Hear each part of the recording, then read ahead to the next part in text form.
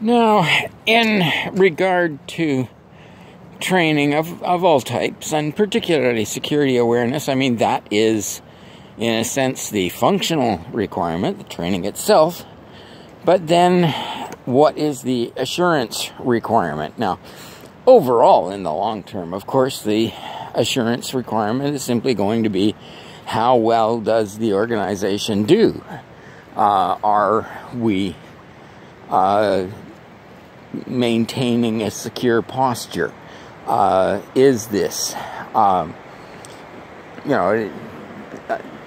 the employees doing what they're supposed to in regard to security? How well are we doing with regard to security? Are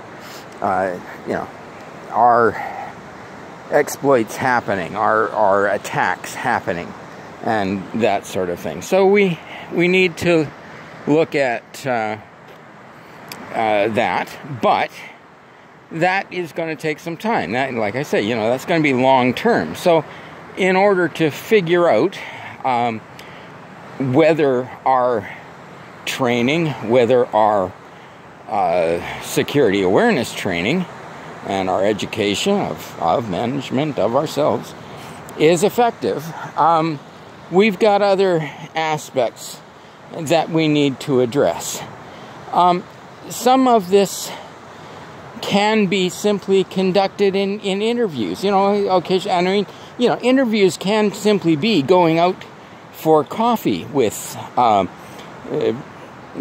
exactly random, but, different employees, and just seeing what their attitude towards security is, what their awareness of security principles, procedures, or policies is in that regard.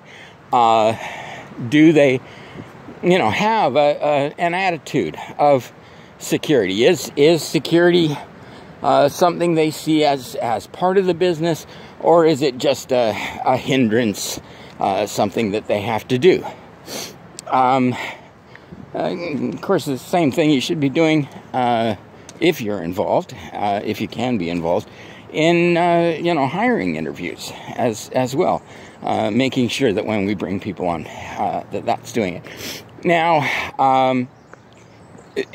a bit of testing and assessment after somebody's gone through training is probably not amiss.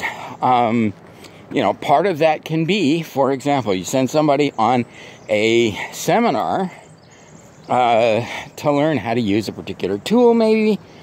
Okay, when they come back, how about delivering a, abbreviated seminar for the other employees in their office, in their department,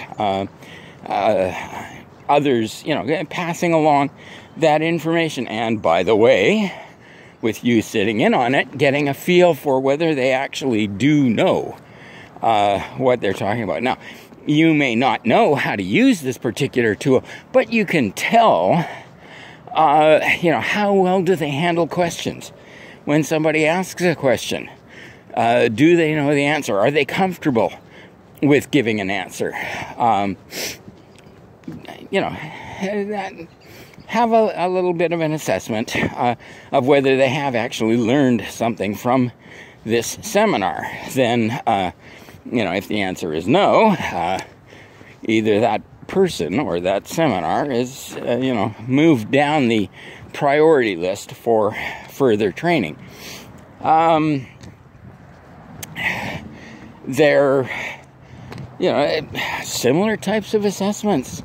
When you can get coffee or a meal with senior management, work security into the conversation.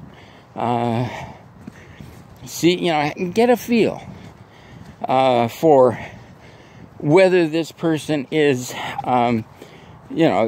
sympathetic to, has a feel for, has the right attitude to security in general, and particularly those people who you have seen as enemies, maybe, people who haven't had a really good attitude towards security.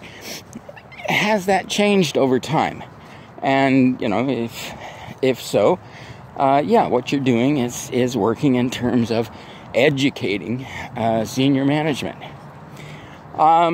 In terms of security awareness, and particularly after a major campaign, in a security awareness campaign, maybe some actual tests, seeing whether people have learned, not maybe company-wide, but certainly, these, some representative sample of people, whoever you can get, to take an exam, and see if they've learned. And again, do these on a regular basis so that you can measure the changes.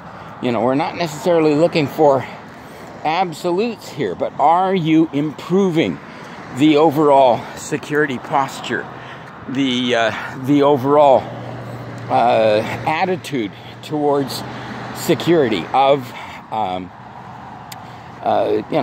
the employees in general?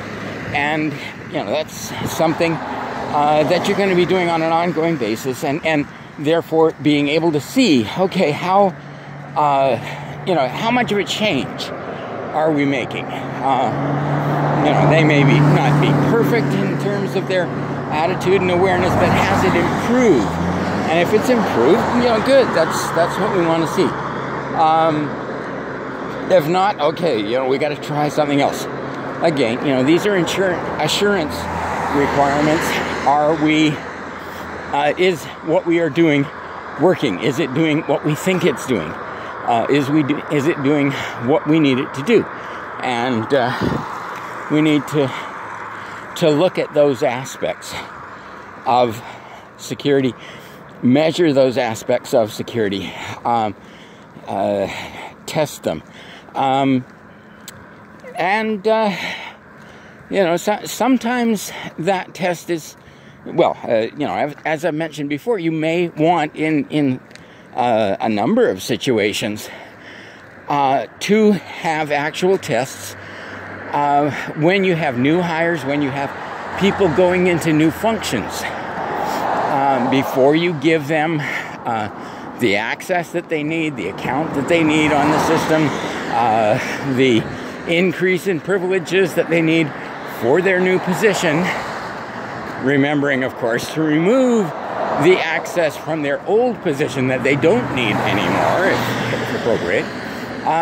But in any case, when their access is increased, or when they're new hires, putting them through an actual test to figure out, do they know the policy? Do they know the procedures? Do they know what is required of them? Do they have the right attitude for the security for their new position?